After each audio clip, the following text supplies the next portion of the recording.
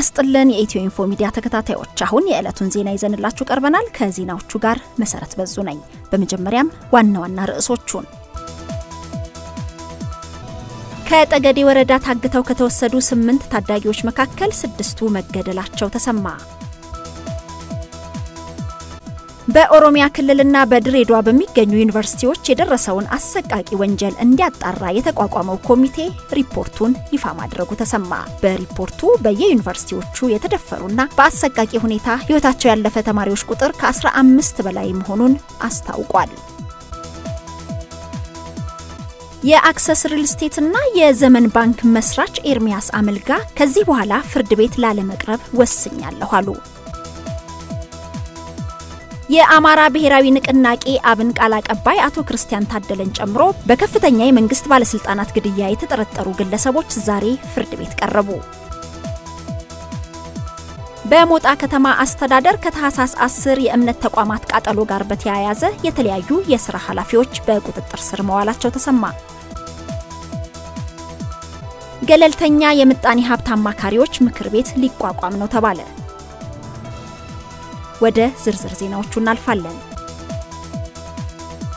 ከጠገዴ ወረዳ ታግተው ከተወሰዱ 8 ታዳጊዎች መካከል 6ቱ መገደላቸውን የጠገዴ ወረዳ የመንግስት ኮሙኒኬሽን ኃላፊ አቶ ሸቴ አረጋዊ ተናገሩ። ታዳጊዎቹ ማንነታቸው ባልታወቁ ሰዎች ታግተው የተወሰዱት ታህሳስ 10 ቀን 2012 ዓ.ም ከቀኑ 6 ሰዓት ማይዳራ በሚባል ወንዝ አካባቢ ከብት በመጠበቅ ላይ ሳሉ እንደነበር ተነግሯል። እድሜያቸው ከ10 እስከ 16 የሚሆኑት ታዳጊዎች ከተያዙ በኋላ አጎራባች ወደ ሆነው ታች አርማጭሆ ወረዳ ተወስደዋል። ታዳጊዎቹ በታች አርማጭሆ ለ9 ተከታታይ ቀናት ታግተው ከቆዩ በኋላ ታህሳስ 19 በጥንድ ታስረው ከ8ቱ 6ቱ በጥይት ተመተው ተገድለዋል።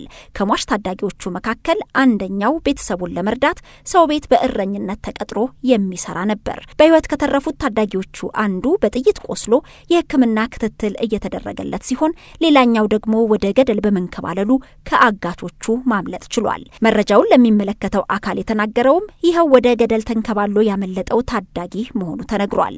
የጠገዴና ታች አርማጭሆ ወረዳ የጸጥታ አካላት የታዳጊዎቹ መጥፋት ጥቆማ ከደረሳቸው በኋላ ፍለጋ ሲያካሂዱ ነበር ተብሏል። ልጆቹ የተወሰዱት ከጠገዴ ወረዳ በመሆኑ የጸጥታ ኃይሉ ትኩረትም እዚያው አካባቢ ላይ ስለነበር የጸጥታ አካላት በወረዳው ላይ ያሉ ቀበሌዎችን ሲያስሱ ነበር የቆዩት።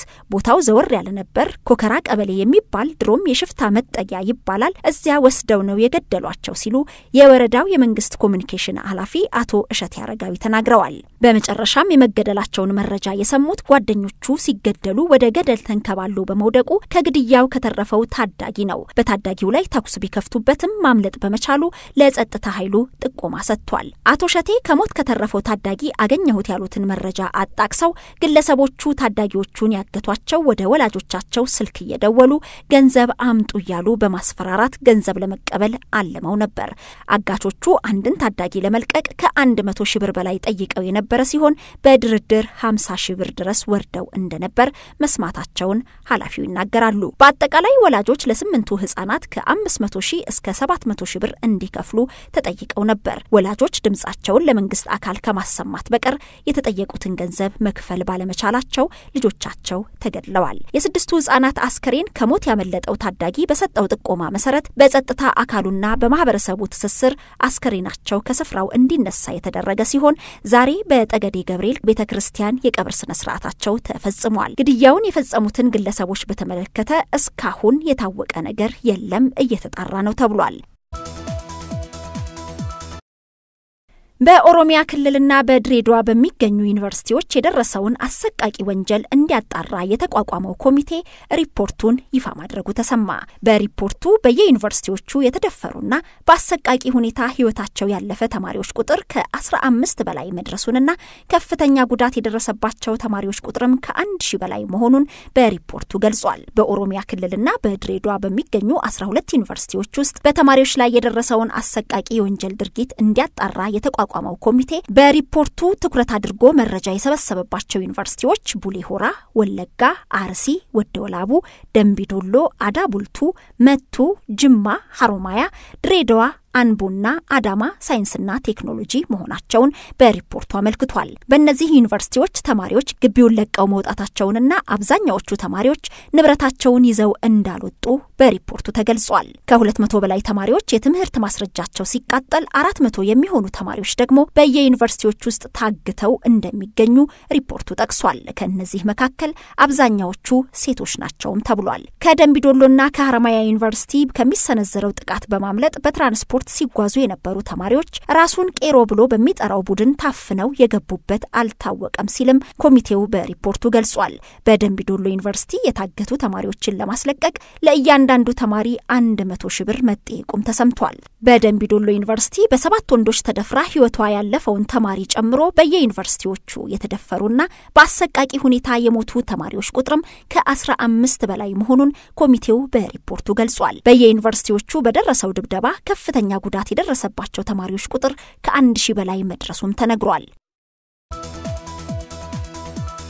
በሞጣ ከተማ አስተዳደር ከታህሳስ 10 የእምነት ተቋማት ቃጠሎ ጋር በተያያዘ የተለያዩ የሥራ ኃላፊዎች በቁጥጥር ስር መዋላቸው ተሰማ። በምስራቅ ጎጃም ዞን ሞጣ ከተማ አስተዳደር በመስጂዶች፣ ቤተክርስቲያንና ሱቆች ላይ የእሳት ቃጠሎ መፈጸሙ ይታወቃል። ንብረቶችም ተዘርፈዋል። በዚህ ሁኔታ በአግባቡ ኃላፊነታቸውን እንዳልተወጡ የተነገረላቸውና የተጠረጠሩ የተለያዩ የመንግስት የሥራ ኃላፊዎች በሕግ ቁጥጥር ስር መዋላቸው በዛሬው ዕለት ተሰምቷል። የሞጣ ከተማ አስተዳደር ፖሊስ ጽፈት ቤት ኃላፊ፣ የፖሊስ ወንጀል መከላከል ኃላፊ፣ የሚሊሻ ጽፈት ቤት ኃላፊና የሚሊሻ ስምሪት ኃላፊ በቁጥጥር ስር ውለዋል። ተጠርጣሪዎቹ በቁጥጥር ስር የዋሉት በወቅቱ ተገቢውን ስምሪት ሰጥተው ተገቢውን መከላከል በማድረግ ሁኔታውን መቆጣጠር እየቻሉ ኃላፊነታቸውን በአግባቡ ባለመወጣታቸው ተጠርጥረው ነው ተብሏል።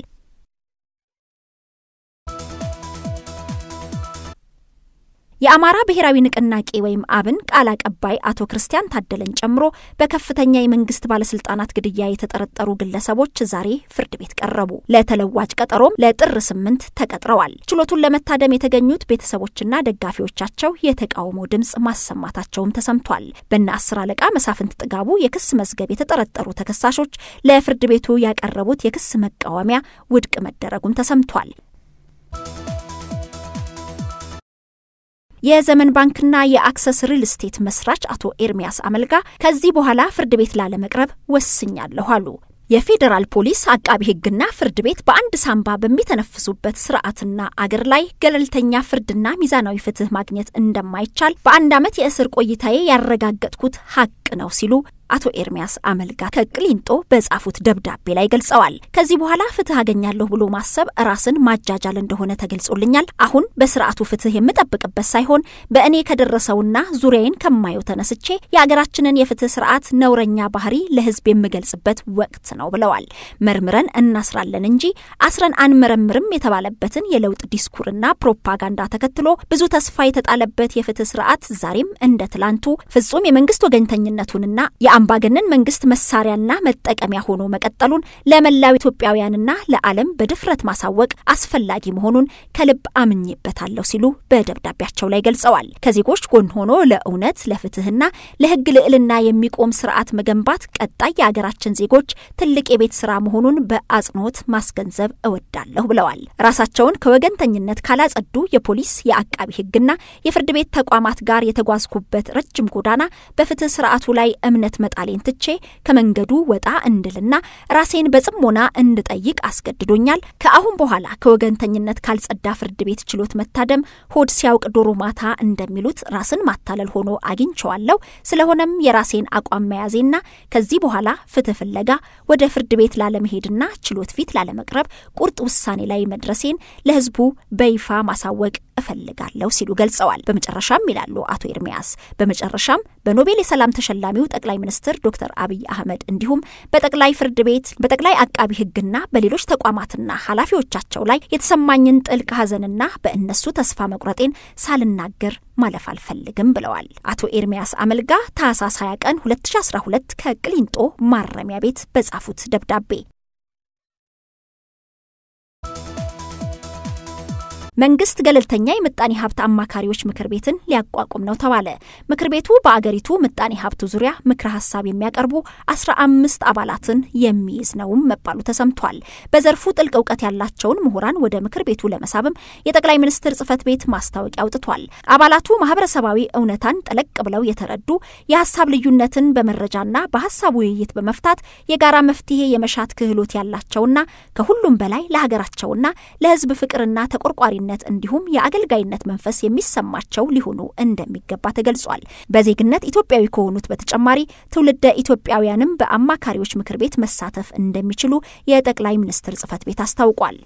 EthioInfo Media የተለያዩ ማህበራዊ ፖለቲካዊና ወቅታዊ ጉዳዮችን ያዘጋጀ ወደ እናንተ ያደርሳል። ሰብስክራይብ፣ ኮሜንት፣ ሼር በማድረግ ቤተሰቡን እናመሰግናለን።